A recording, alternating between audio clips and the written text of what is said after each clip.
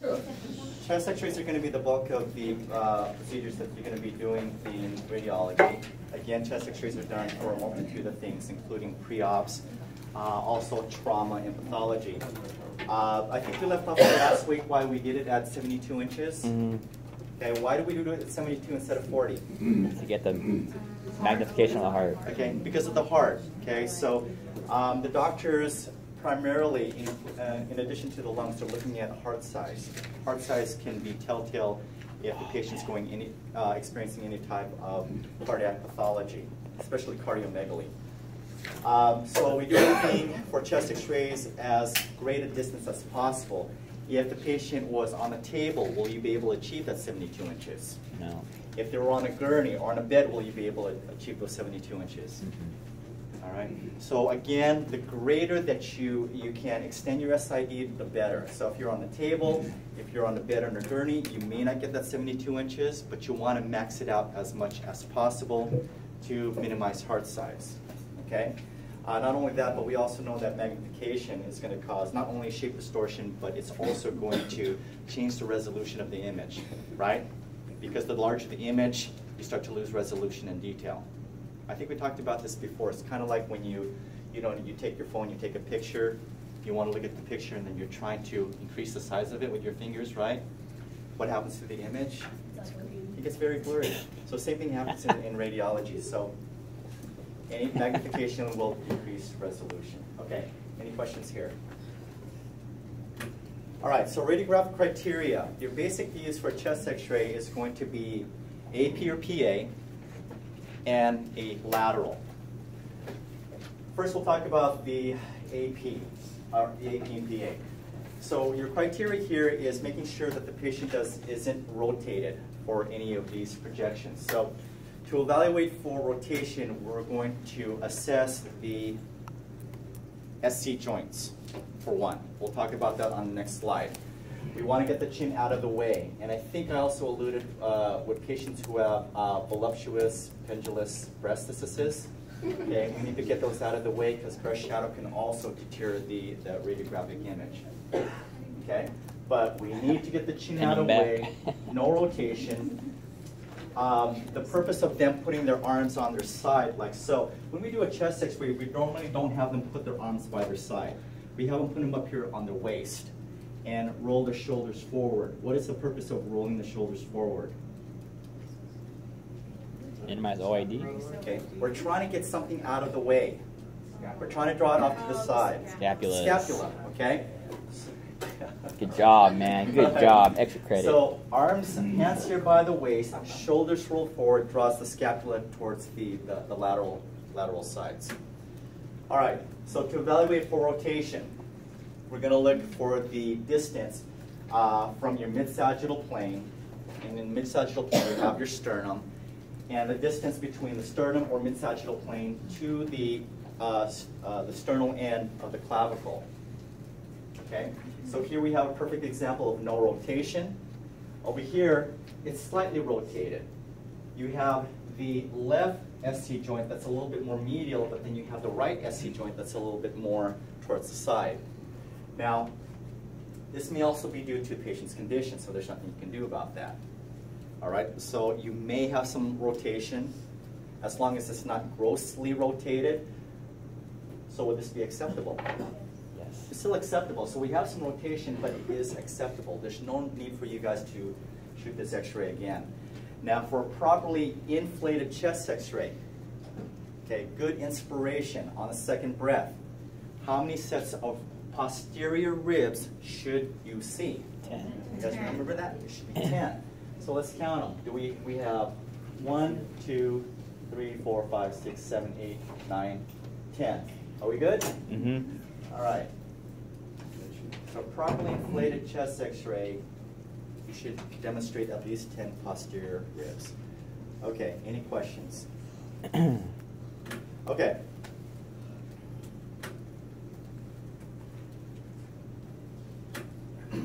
For lateral,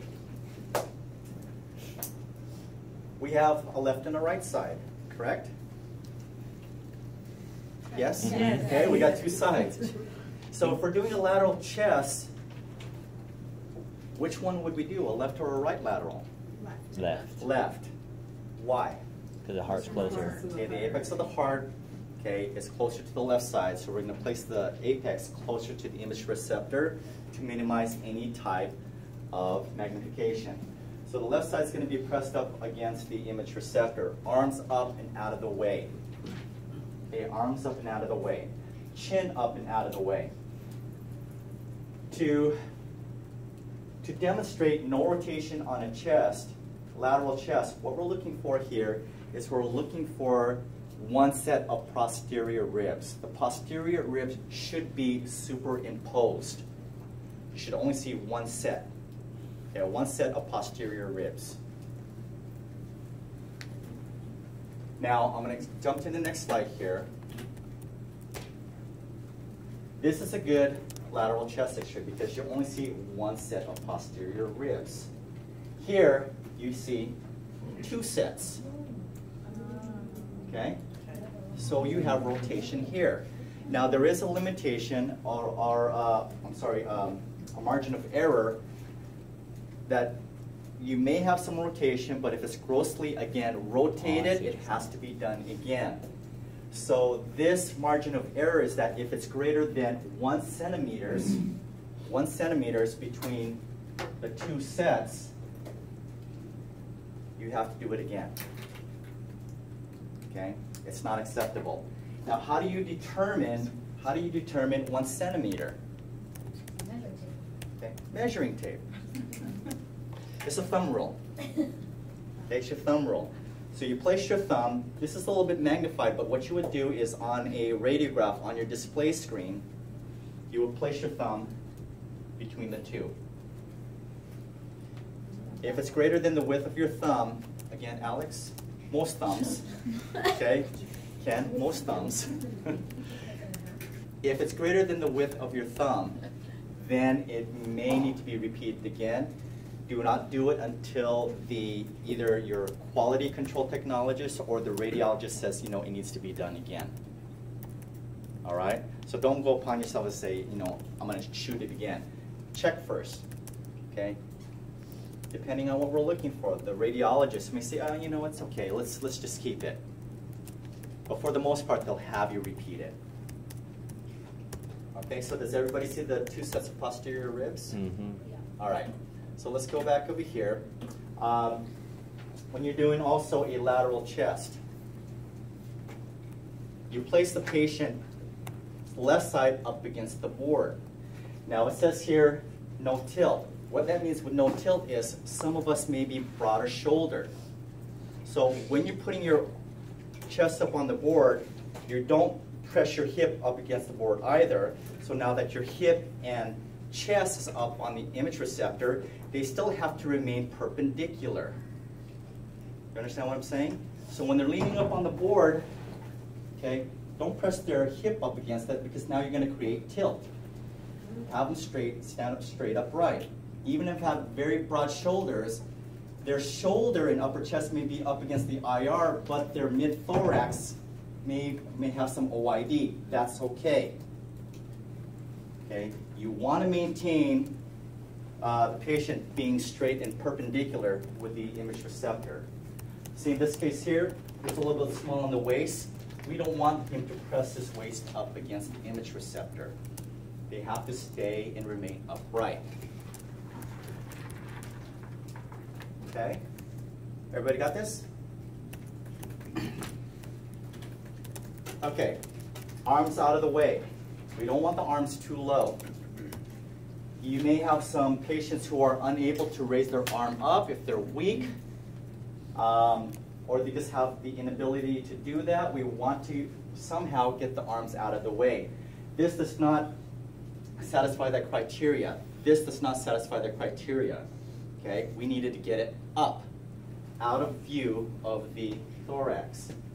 Even if you have it like this, we still don't want to make sure that there's any extra muscle hanging in the view.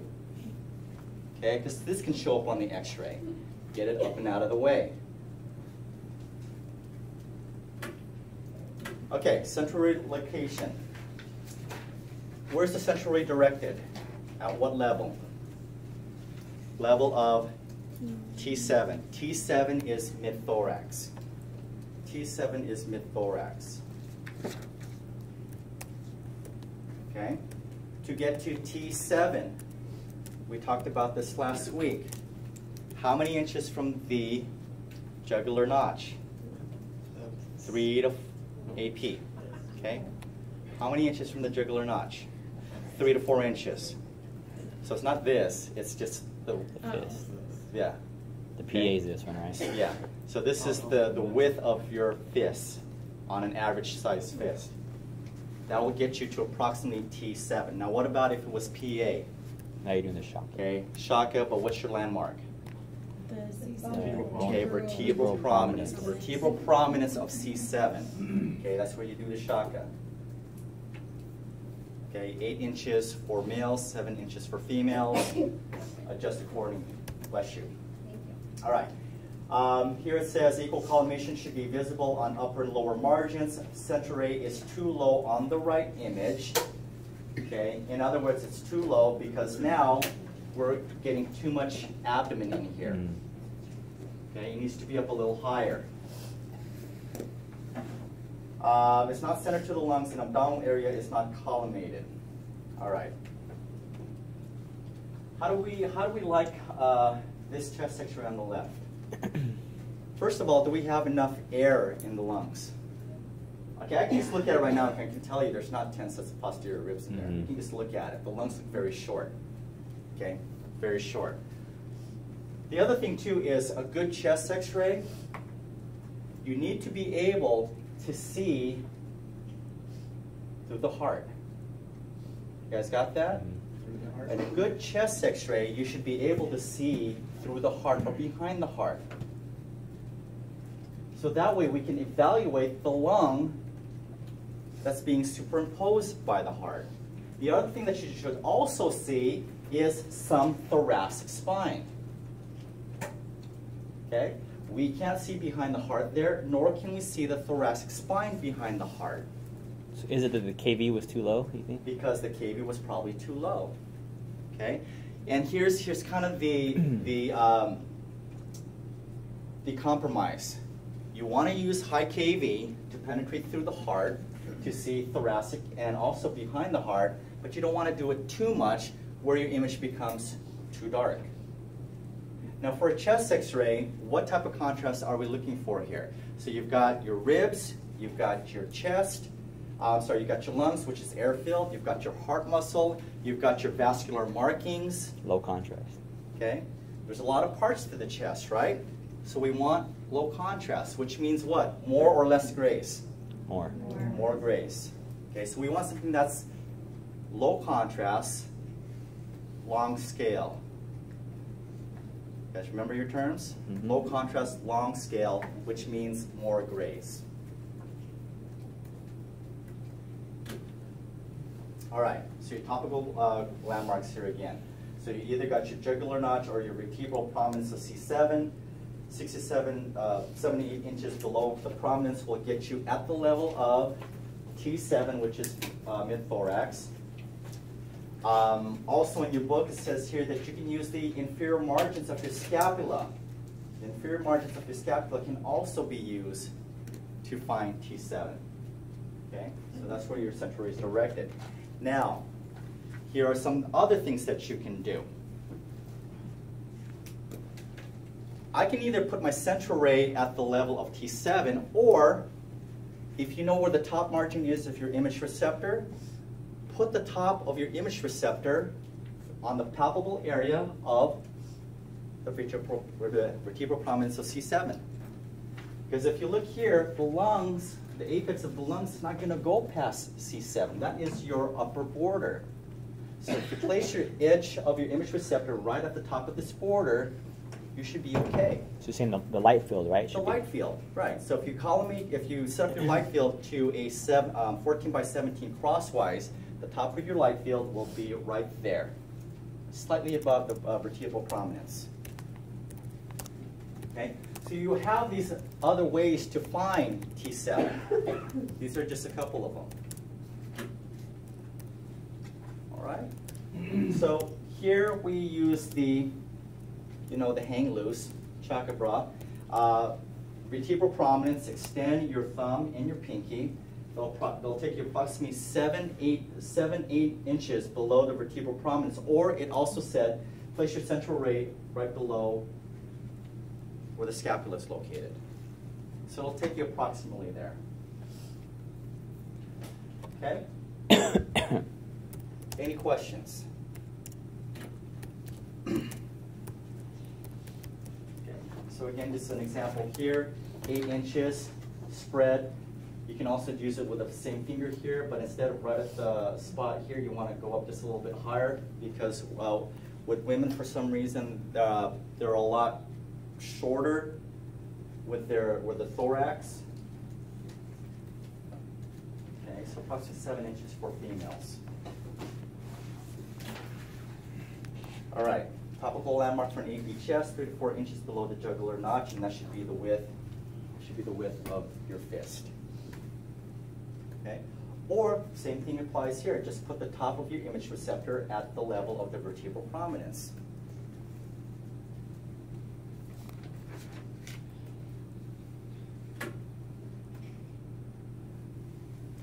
Just showing you the width of 4 fingers. I just do my thumb. I'm going to do the width of my fist. I have to include my thumb. That's going to be about 3 to 4 inches. All right. Collimation guidelines. Collimate on all 4 sides. Show demonstration of collimation. Now, when you're doing a chest x-ray, there may not be any collimation at all because we're going to use the entire image receptor. So you may have to open up your collimator to the size of the image receptor. But this is also where collimation is important if you do have a smaller size patient. If you have a smaller size patient, you're not going to use the entire width and length of your detector or your image receptor. We want collimation because you're using very high KVs and you're going through a very thick body part. Those two in combination will produce a lot of scatter radiation. And what do we know about scatter radiation? It's bad for the image. It's bad for the image, right? Because now you have increased densities, right? That's called fog. So, and then what's going to happen to your contrast? It's going to get lower. It's going to get lower. And then what happens to resolution? Decreases. Decreased resolution. You guys remember all this, right? Mm-hmm. Okay, stop me if you've heard this before. Okay. So collimate all 4 sides. Make sure that you're not cutting off the apices. Make sure you're not cutting off the claustrophenic angles. All right. What else do I need to talk about here? Markers. When doing a chest x-ray, you will notice here that who's ever doing this chest x-ray placed the right marker on there, which is fine. But get in the habit of using your left marker. Because you do your PA, then you turn them for your lateral, your left marker is still up there. You don't have to switch it off. Right? Left side and left lateral. Use your left marker. There's nothing wrong with this one. It's just that when I put them on the left lateral, now I have to take my right marker off and put my left one up there. Wasting my It's too time. much work. Too much work. Okay? All right, chest x-ray here. Is it appropriate? What's our scale of contrast for a chest x-ray? Low. Okay, it should be long scale, lots of grays. Is this low contrast or high contrast? High contrast. High contrast, it's too black and white. How about penetration? Can we see the thoracic spine and can we see behind the heart? No. Okay, not good. All right, but again, this is where there's the compromise because I didn't use a lot of KV, but look what's happening here to my lungs. Is it burnt out? No. Yeah, let me see over here. It's too dark. You should be able to see lung markings, the branches. Okay, you can't see that there. So I may have to increase my KV, but I also may have to decrease my MA to get you a better image. But again, you guys are so lucky that you have the computers now to figure everything out for you. Ms. Smith showed us the automatic. Yeah, there's an automatic. Remember I taught you yesterday? Yeah, she's gonna have to show me Yeah. that. Okay. Really Two. Yeah, she's not sharing with me. I have, yeah. I heard about it So through other students. But it's nice. Yeah. So she's withholding information. We're not sure. All right. Are we seeing a lot of ribs here? I mean, it looks like we are on the left side, but we're having some issues over here, right? Mm-hmm. Because someone who's healthy, you should be able to see the claustrophrenic angles. You can't see it over here. What do you think what do you think is going on here? There's probably some fluid levels, right? Because you should see a sharp point. You can barely see it. It's right about there, but there is some fluid levels that's occurring. This is why we prefer to do chest x-rays in an upright position. If you're laying down, you're not going to see those fluid levels. So we do it in an upright position. Okay? All right, other modalities that you can explore in your book. There are other ways to evaluate the chest and the heart. That includes CT, some ultrasound, again, limited use. We don't like to use ultrasound for the chest because ultrasound is not good for very solid materials like bone. So if you're trying to scan the chest, it's not going to penetrate bone. That's its limitation. Then we also have nuclear medicine and also MRI as other means of evaluating the chest. Okay? Here's a good one of an MRI. I thought this was a good image, bless you. So here we have a chest x-ray with a very large module in the right chest area. And here we have an MRI that demonstrates the same mass. And then here we have a CT also demonstrating the same mass. So these are very good tools to evaluate the chest, but also localize the nodules.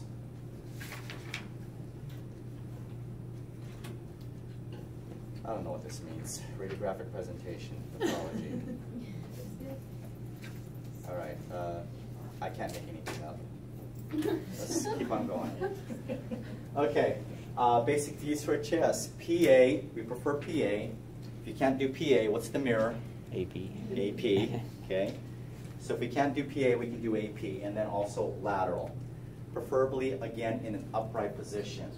Then we have our special views here. We have an AP supine or semi-erect, a lateral decubitus to evaluate air and fluid levels for patients who cannot stand up or go in an erect position. We will do a lateral decubitus. We talked about AP lordotic, right? Mm-hmm. Okay, the whole purpose of the lordotic view is to throw the clavicles over the apices, okay, to evaluate the apices. For TB, right? And it's good for evaluating TB, tuberculosis. Then we also have obliques, anterior obliques and posterior obliques. All right, PA chest. PA chest. Patient is prone, facing the image receptor. Chin up and out of the way. Chin up and out of the way. Back of your hands on the hips, shoulders forward to get the scapula to move laterally. Okay? We want to avoid any type of rotation. I need a volunteer. Who's a volunteer? Come on up. You're next. You first. All right. So let's say you guys are my image receptor, okay? So I'm going to have my patient place their hand on their hips. I have them roll their shoulders forward. I say roll your shoulders forward. Now before you do all this, you're telling them what you're going to do, okay? No touchy-feely without letting them know what you're doing, okay? Roll the shoulders forward. Now as I'm rolling their shoulders forward, chest is up on the board, guess what I'm doing with my fingers? Get your mind out of the gutter. Okay? What I'm also doing here is I'm rolling her shoulders forward. My finger here, I'm measuring the distance between her shoulder and the image receptor. So my fingers are doing this. Okay? So I'm feeling for the image receptor with my fingers. I want to make sure that there is equal distance from her shoulder to my image receptor. There's no rotation, right? With no rotation. So we'll practice that. You're going to hear a lot, your fingernails are going to hit the image receptor, so you can do a lot of this. Click, click, click, click, click. So you're feeling for the distance. Okay? Now relax. Now when we're doing go ahead. When we're doing a chest x-ray, how are we prepping our patients? Removing Yeah, okay, so how do we prep them for the procedure? Remove Okay, Louis so bras. now we're going to get a little bit more specific in directions. We didn't do a lot of that with the extremities. We just say remove your rings and your watches or whatever and roll up your sleeves or roll up your pant leg, right?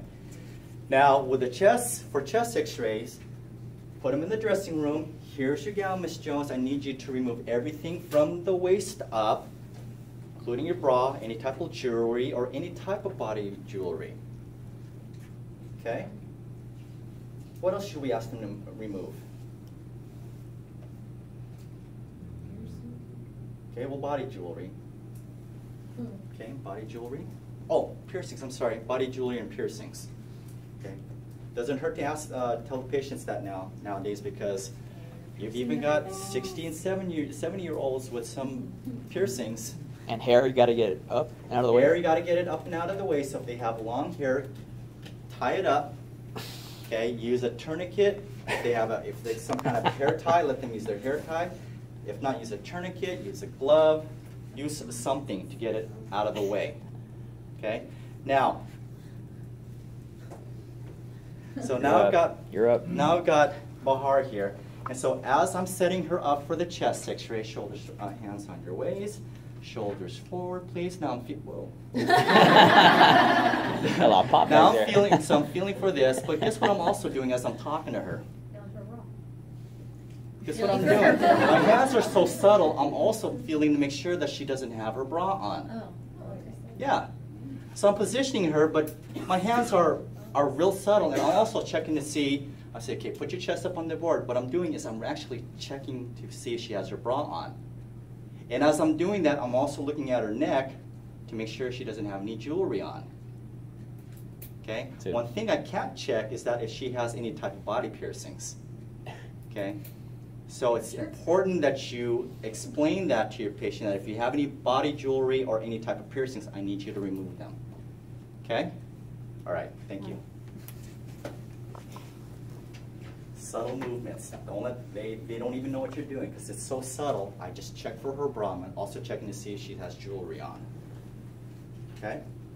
All right. Questions so far? Gonadal shielding. Place the gonadal shielding in the path of the primary beam. Okay? So there should be some shielding right here on their backside. Hopefully you will have a complete wraparound gonadal shielding, so not only are we protecting them from the primary beam, but we're also protecting them from scatter radiation coming from the image receptor. High kV, right? Very high kV, thick body part, there's going to be some scatter radiation, so we kind of need to take that into consideration for patient protection. Okay? So central ray, what is our landmark? Palpable landmark. Okay, vertebral prominence is C7, about 7 to 8 inches below that. That's going to take you at the level of T7. What you can also do here is, again, take the top light of your image receptor and place it slightly above the level of C7, the vertebral prominence of C7. You can also do that. Or, again, use your lower scapular border or angle as your marker also for T7. Is this making sense, guys? Mm-hmm. All right.